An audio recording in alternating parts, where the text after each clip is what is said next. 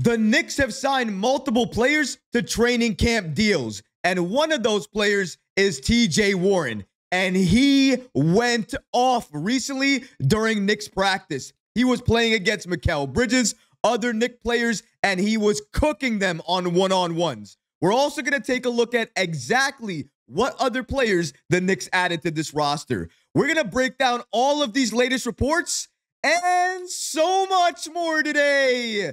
If you're not already subscribed to the channel, go ahead and hit that subscribe button now. And make sure you have notifications turned on so you don't miss a second of the new content. And now, let's get started. The Knicks signed veteran TJ Warren to an Exhibit 10 contract. He is now joining the Knicks in training camp, and he is posing a lot of concerns for some players going up against him because recently, during practice, when Karl-Anthony Towns was finally able to join and we were able to see all of the players go against each other and what they could do during practice, we saw TJ Warren, the newest Knick, start cooking people on one-on-one drills. Let's take a look at exactly what he was doing during practice. So as you can see, we have newest Knick, TJ Warren, going up against Mikal Bridges right there. One-on-one drill. Boom. Nails it. Gets it on him, even though he's putting defense on him. Then he goes against Landry Shamet. You might see that at some point in time. And he goes up against another defender. Boom. Shoots it over them and cooks him. Warren, during this workout, was going off on anybody he was facing up against. And we're talking about not just these couple of possessions we're looking at right now. He was doing this for a significant period of time. This is significant because the Knicks still need another player to add to this roster. We already know and we expect Landry Shamet will make this team, but we need another player on this team, potentially somebody with size we can add to the roster. And even though he's a little bit older and a long ways away from his time in the bubble when he was going off, giving us 20-point performances, 25-point performances, 50-point performances. He was legendary during that time. Now, I don't think the Knicks are going to get that version of him. But if he can come into camp locked in, which it looks like he is, he might be able to carve out a spot for himself on this roster. The Knicks still need more size. I wish they would add more centers to this roster because, in my opinion, they need to do that. That's how you push your current centers on this team. Karl-Anthony Towns, Precious Achiuwa, especially Jericho Sims. You need more centers on this team to push those players to be better. But unfortunately, even though the Knicks had the opportunity to do that, they chose to go in a different direction, and instead, they signed a bunch of forwards and some guards. Let's break down exactly who the Knicks added to this training camp roster.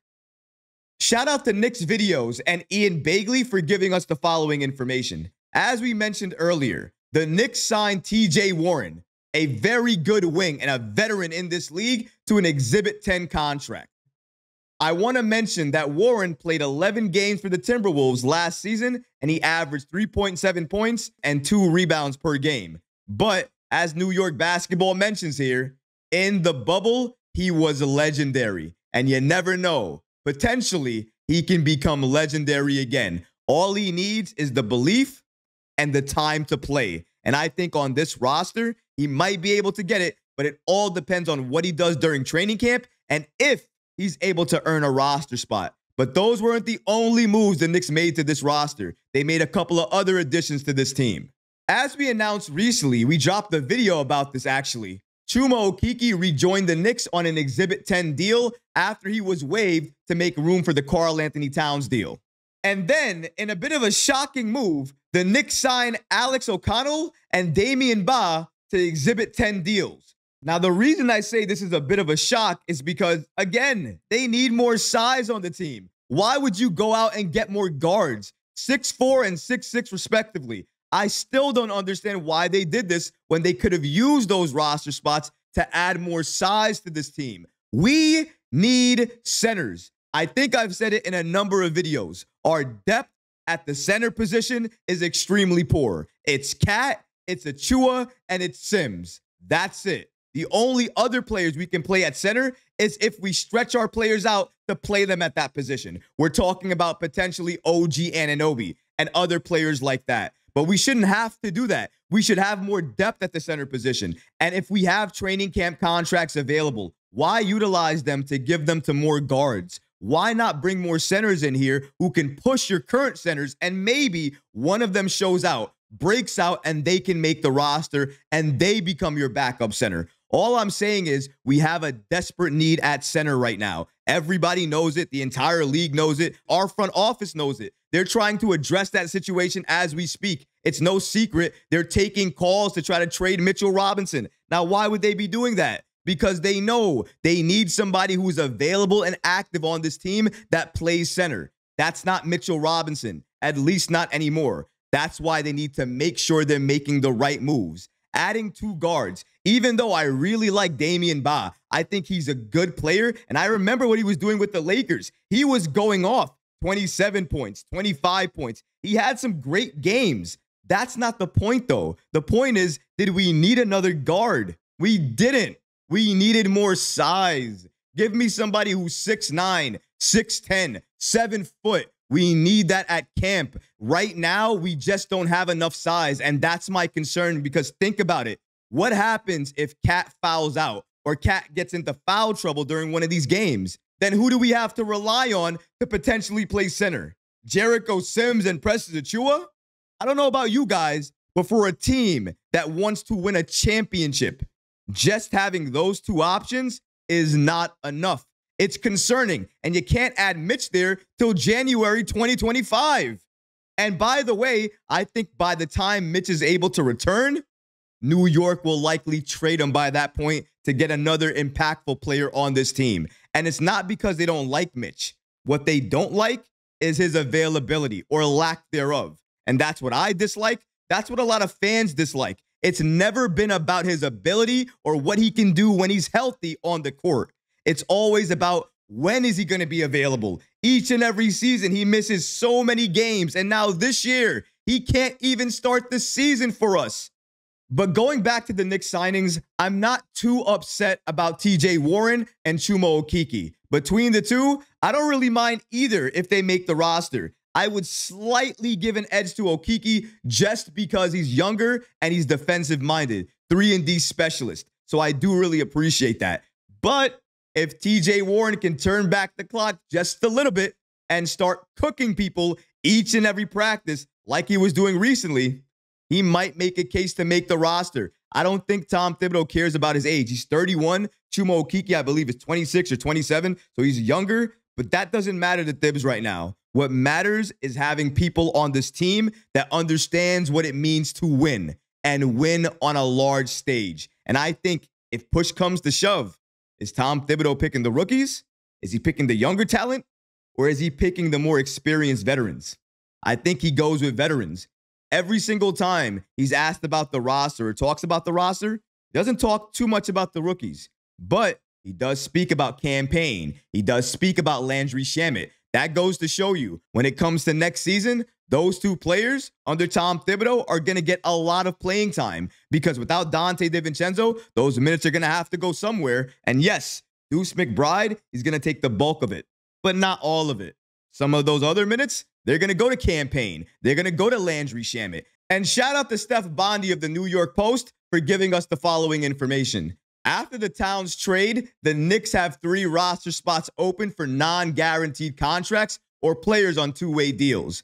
They have to fill 2 of them. Landry Shamet will get 1. The other one, in my opinion, will be the one with size. So that is either going to be TJ Warren or Chuma Okeke. Either way, you can't really go wrong. I would go with the one that is cooking in practice. Right now, that's TJ Warren. But maybe tomorrow, that's Chuma Okeke. I would gauge it based off of that and give that roster spot to whoever deserves it. Landry Shamet, he has a huge relationship to some of the key players on this team already. Tom Thibodeau loves him. He speaks about him after practice almost each and every day, including campaign. So that tells you everything you need to know about the guard rotation for next season. Even though we want to see the rookies, and maybe we might see them situationally, I think we have to prepare ourselves that this Knicks team next season will run out vets when they have to run out vets. But other than that, the rookies will not get a chance to shine unless